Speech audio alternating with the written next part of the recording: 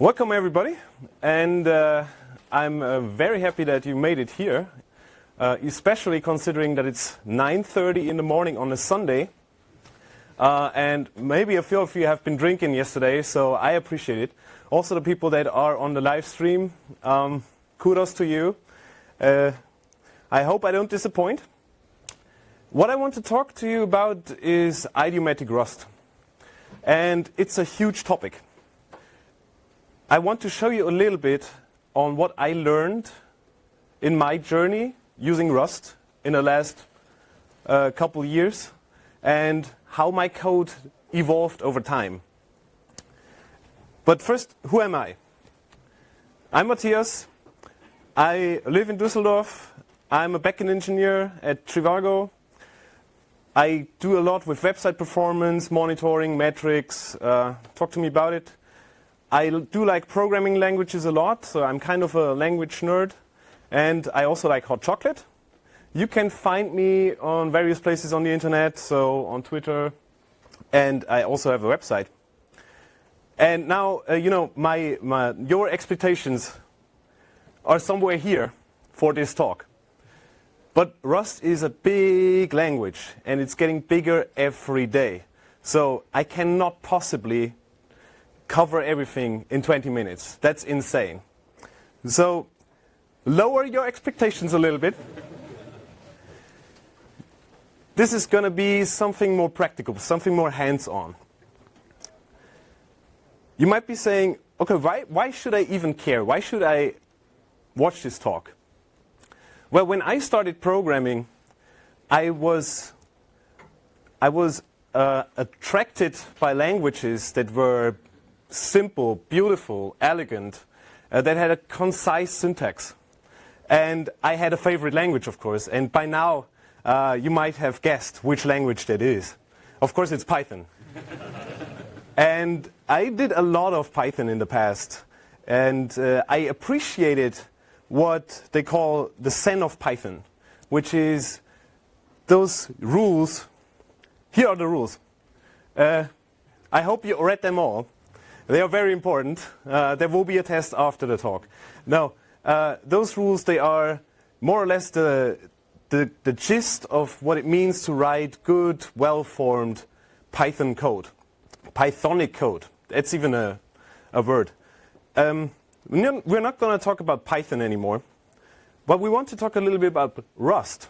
What is idiomatic Rust? And for that, you need to know what is idiomatic. I hope you've seen the previous talk from Antonin, which was super awesome. You should check it out. If not, so I will focus on the idiomatic part here. And there is a definition which I quite like, which is the most concise, convenient, and common way of accomplishing a task in a programming language. That's from Tim Mansfield. That's not from me. All of those things underlined are links, so you can check them out later. So that's quite awesome.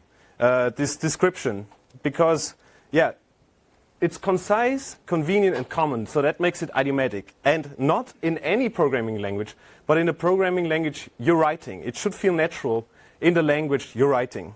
So if you're a Java developer, this might be idiomatic Java. I'm just kidding, of course. I'm just kidding. This is non-idiomatic code. You can see here that this code will work. It's checking for a Boolean value, but in a kind of awkward way. If you like those kind of things, there's also a link down at the bottom for more of those. But everybody can agree that this is not really idiomatic code, right? Most people will say, yeah, that doesn't feel right. But what is really good code? What is solid, ergonomic, natural code? You can focus on many things, but if most people would say, yeah, you could focus around those areas. Syntax, semantics, and design patterns. And since this is a small talk, I'm not going to talk about syntax or design patterns. I'm talking about semantics. For syntax, just use a standard. Any standard. Can be Rust format. Actually, use Rust format. It's quite nice. For design patterns, there's a project from one of the core members, Nick R. Cameron, Rust Unofficial Patterns. Do check it out. But for semantics, I did not know where to start. And I was looking for a lot of resources, and I couldn't find them. When I started, there was literally none. So I had an idea. What if I started collecting a list of things where intermediate Rust developers could go and read about more sophisticated code? So there are a few links from projects and talks. Actually, a lot of people that contributed are here. So yeah, ask them if they know something about it. Please contribute to that. I guess this will be a first step towards something that is a guideline, not a send of Python, because we are not Python. We don't want to be Python. We want to be something like Rust. But a start of a conversation on how to write idiomatic Rust code. So if you find something on the web and you say, this is missing on the list, shoot me a pull request. I'm going to transfer that eventually to some official space so that you are not locked in or something. I would happily accept your recommendations for that. That is all very nice and stuff, but it's also very theoretical. So why not look at a very practical example? And for that, I thought we build a little tool, a little library, and the case study is going to be handling money in Rust. So we think about a data object. How does a data object look like, and how does the compiler help us, guiding us along towards something that is more convenient to use and feels very natural? So the task is parse money. What can go wrong? Let's parse some money. So $20, 42 cents, or 140 euros. This is our task for the next couple minutes. As a beginning Rust programmer, you might start with a function like this. You take an input which is a str, which is a borrowed string, which lives on the stack, and you do something with it. And this something might go a little bit like this. First, you need to decide what you want to return. So you could say, yeah, I don't know, in my previous language, I use a tuple for that. I say my monetary value is an i32, so an integer, and the currency is a string. So I take the input, I split it on the white space, and I collect that into a vector. So this parts thing in the end has two components if everything was right. One is the monetary value, or the amount, and the other one is the currency. And we check if we have an amount. We just parse the first element in our vector. And if we have an error, where we return some magic number, as we do in C, or many other languages, and we say we have this invalid currency.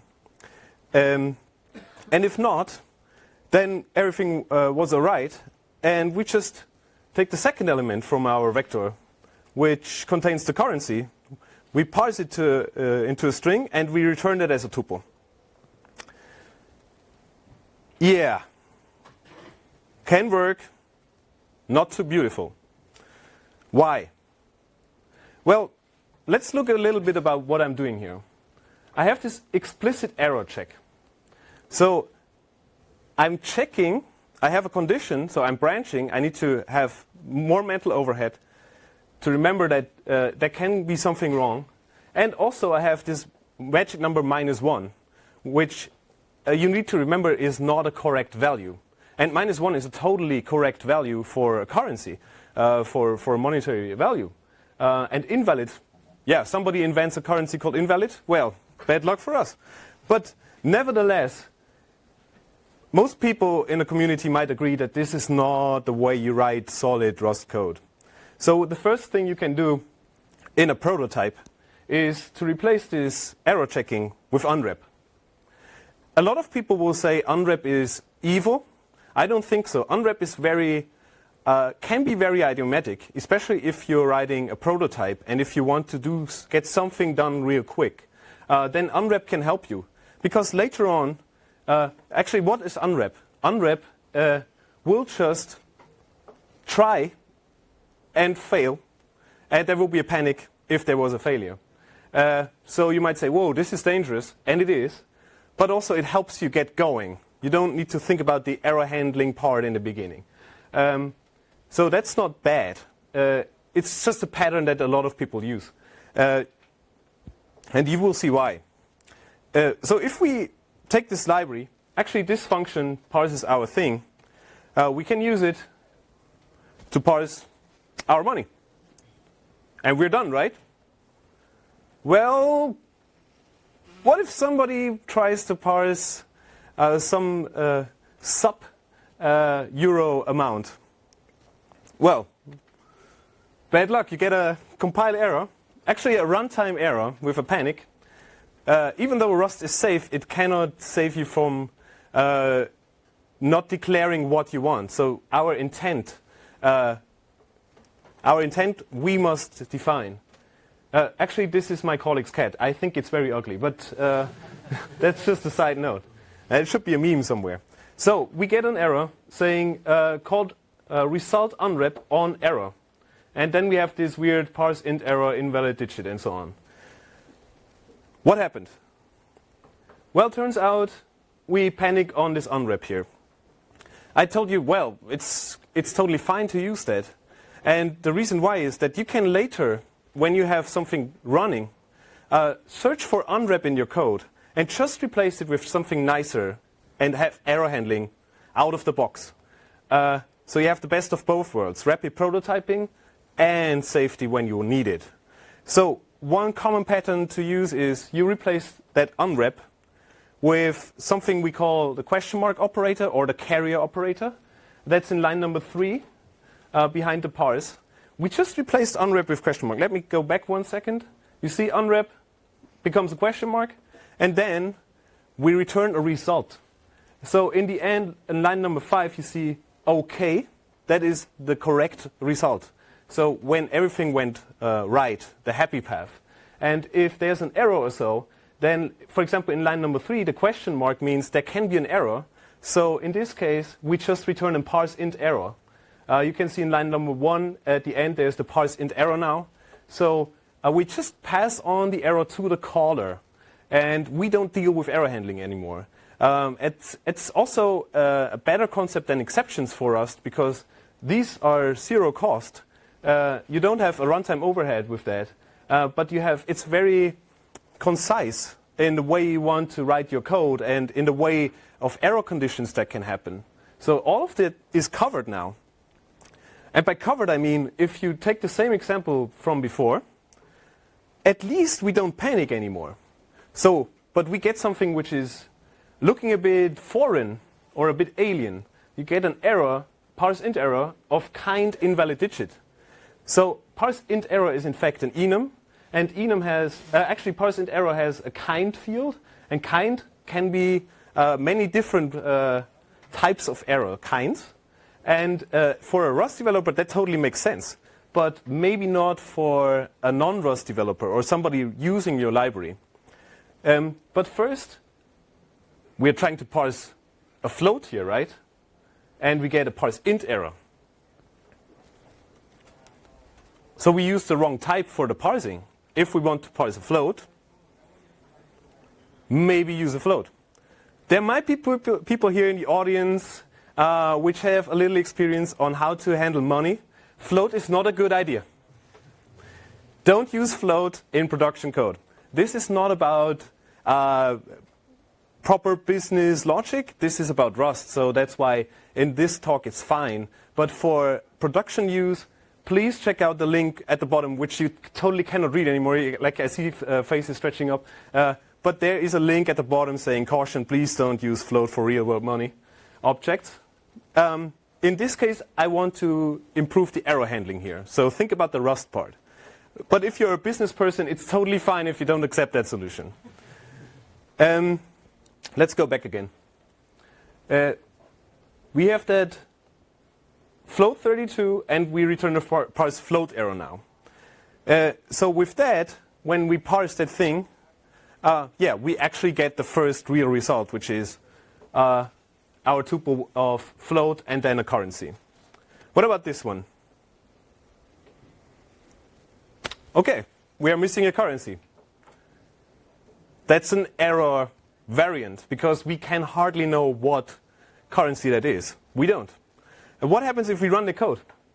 Well, we burn because we die at runtime again.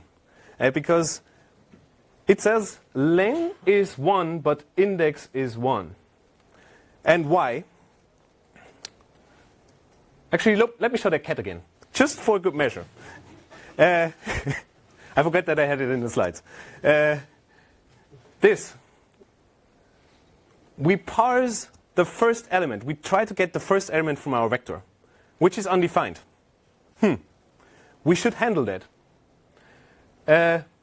We can handle that explicitly and say, if the length of our vector is not 2, then we don't have an amount and a currency.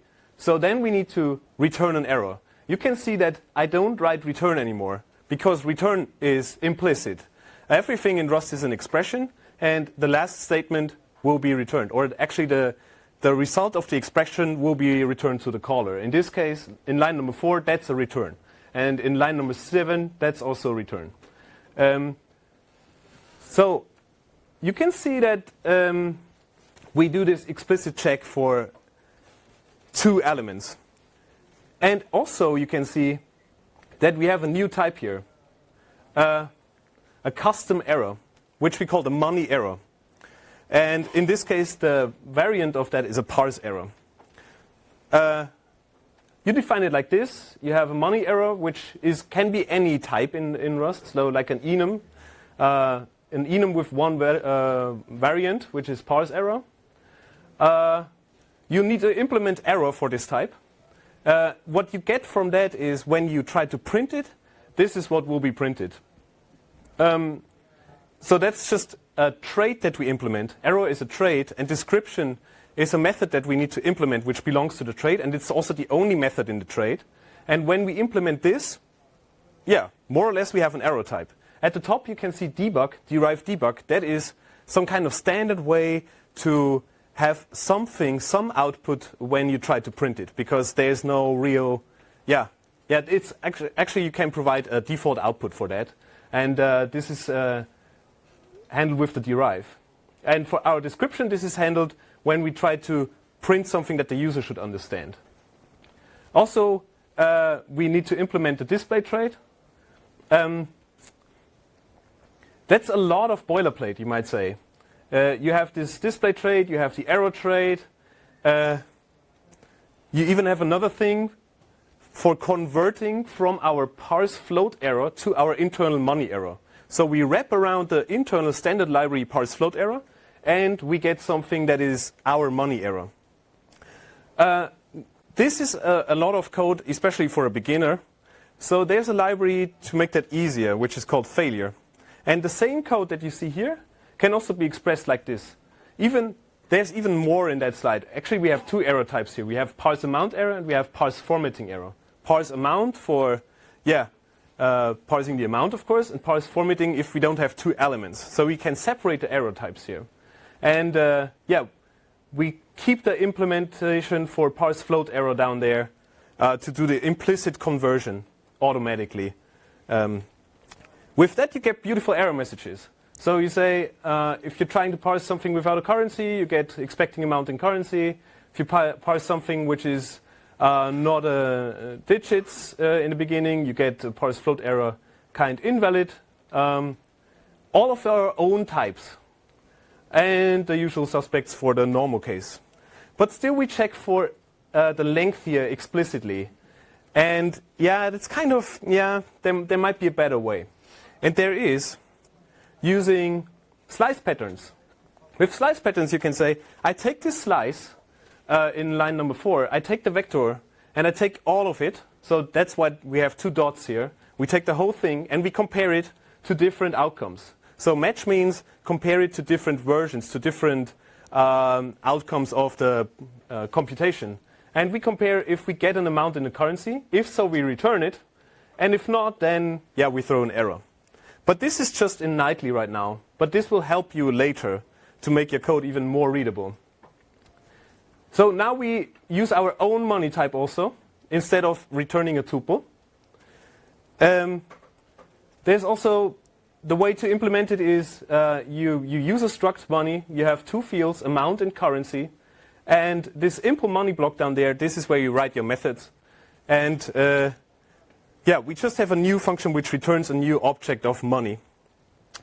And for the currency, we also use a currency enum. And we have dollar and euro as types. And we can also implement from string, which is another trait, for the currency. And we only need to implement one method, which is called from string. And in there, we do the matching of the string input, so dollar or euro, and the output of this function. So when we call parse on a string, which is euro or dollar, then this will return an object of type currency of this enum. And the same can be done for our money type. We also implement from string on that money type. You can see that I just copied over the function that we had before. In the very beginning, we had our parsing function. I just copied it over from line 5 to line 13, I guess, or 12. Just took that block. And now, if I have a string, which is a real monetary amount, and I call parse on it, then I can return automatically an element of type money, an object of type money. That is super helpful. Because then we can do things like this. You just call it on a string, and you see that colon, colon, turbofish, colon, colon, angle bracket is called a turbofish. And inside, I define the type that I want. And with this, yeah, I get something which is very fluent to read. I say 100 euro dot parse, colon, colon, angle bracket, money, colon, angle bracket. And that's it. So we took our initial code, we modified it based on the compiler's input, and then we reached something which is both readable, maintainable, and safe without doing much. So this is what I learned as a process in those last years using Rust. Start with something, iterate, and the compiler will help you a lot. So if you're interested in that kind of stuff, check out my website and also ping me on Twitter. And please contribute to that list. Maybe we can make it bigger. And if you want somebody that can guide you along, then use the Clippy crate, which has a lot more lints to help you write more idiomatic code. Thank you.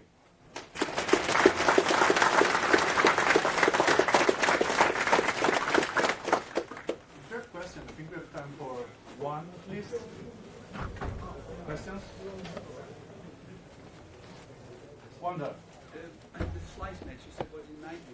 How would I do it if I would use stable? The question was, since you cannot use the slice match because it is in nightly, what would you use in stable Rust?